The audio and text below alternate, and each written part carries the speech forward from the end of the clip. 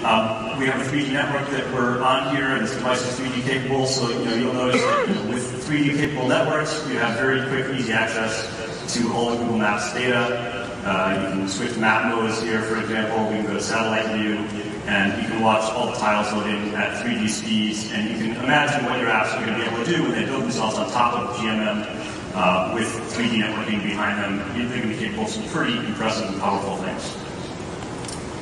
And then